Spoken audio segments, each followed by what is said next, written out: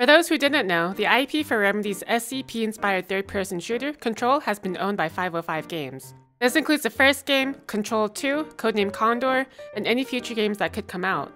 This week, however, Remedy was able to buy the IP from 505 Studios in a full rights purchase, which means that the IP is now back in the hands of Remedy, and they can start making games for it again. However, until the end of December 2024, 505 will remain the publisher of the game. Welcome to Necro News, the show where we cover the hottest gaming news from the last week. This week we'll be covering the unfair removal of a popular game from Steam, the surprising discovery and leak of Timesplitters 4, Nintendo vs. YUZU, the ramifications of the Sony mass layoffs, and much more. Let's speak as a doozy. That's putting it mildly. Anyway, subscribe and turn on notifications to keep up to date with all the hottest gaming news.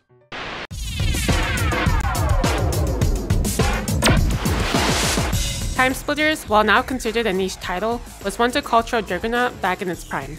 It's also got an advanced form of the Valve curse, as the series has been unable to release a fourth game, not once, but twice. Damn it!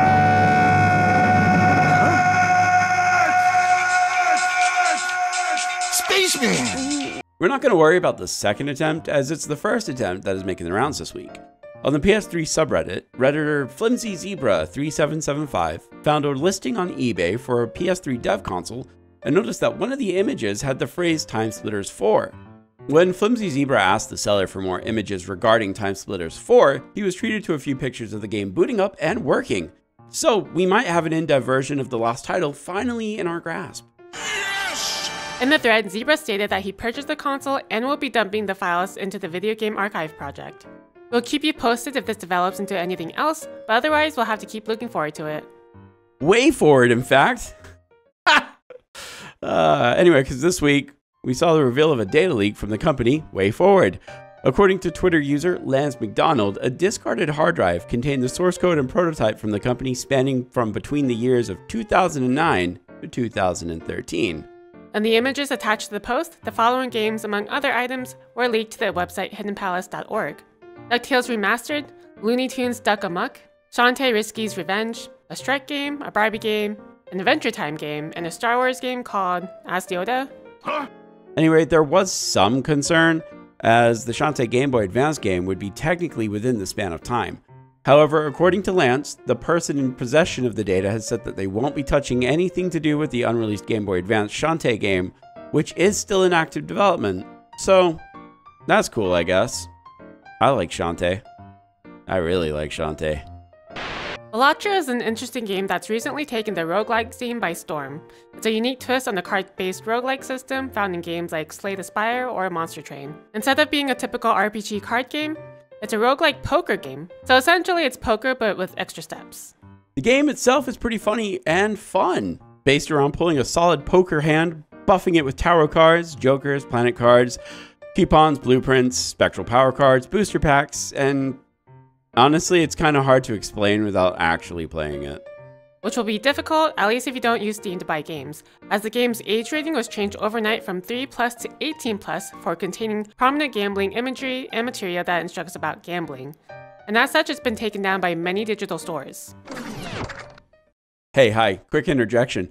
I was a bit into gambling back in the day. For instance, I once gambled my entire rent on a horse bet. Anyway, what I'm saying is that there isn't a gambling game in existence whose instructions require the use of tarot cards, planet cards, and shining jokers. That's all. Back to the video. As you can imagine, the developers of the game, PlayStack, are pretty pissed off. For starters, in the statement they released, they explained that the person who developed Balatro is fundamentally anti-gambling.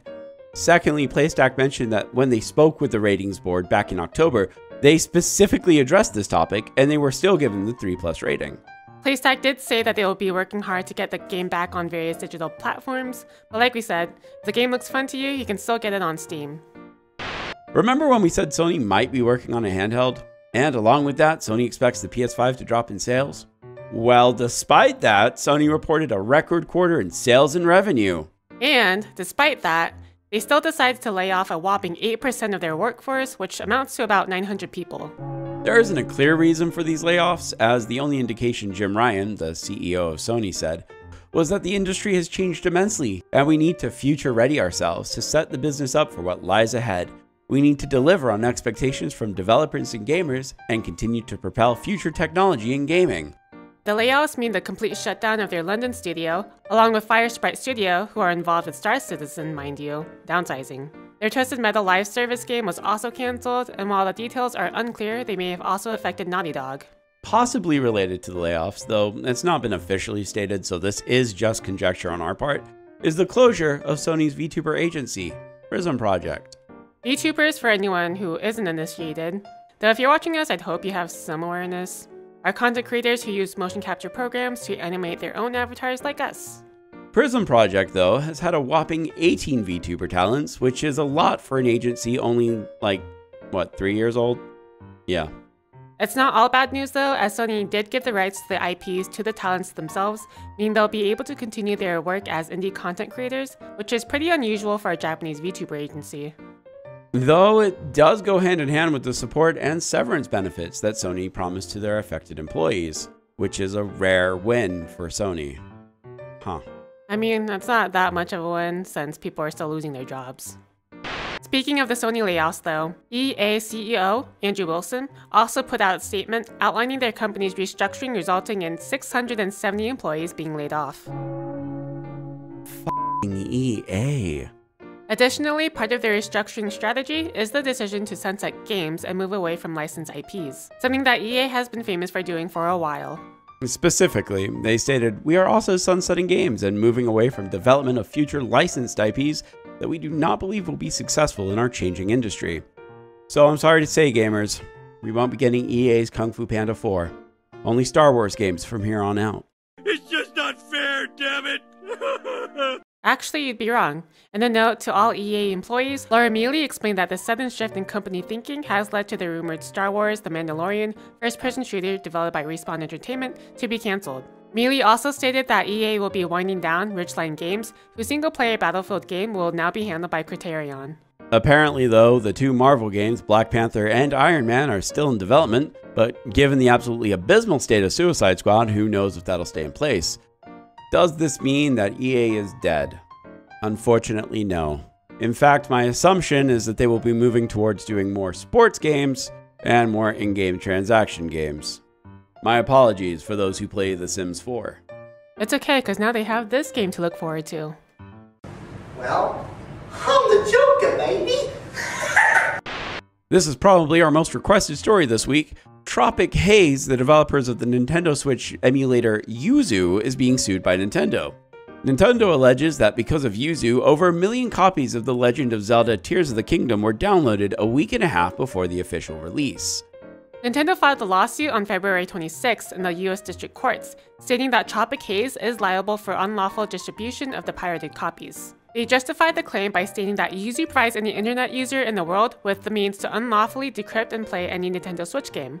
The suit even clarifies against any arguments for game archiving by stating there is no lawful way to use YUZU to play Nintendo Switch games because it must decrypt the game's encryption, including that because of the YUZU Patreon page, developers of the emulator were able to earn $30,000 a month by supplying subscribers with daily updates and early access to games by preventing anti-piracy measures Nintendo had set in place. Nintendo is seeking Lol, never mind, we were gonna go into how Tropic Haze could probably win due to the precedent that Sony set in the 2000s, but nope! YUZU just bowed out like a little bitch with a $2.4 million settlement. So yeah, that happened literally hours before this video was released. Twitter user Oatmeal Dome posted a settlement to the lawsuit with $2.4 million. What's more, YUZU, as it currently is, will cease to exist. It is no more. It has ceased to be. They also can't distribute any of YUZU's source code or builds, and development on the emulator must completely stop. Whatever, fucking video games, fucking done with this shit.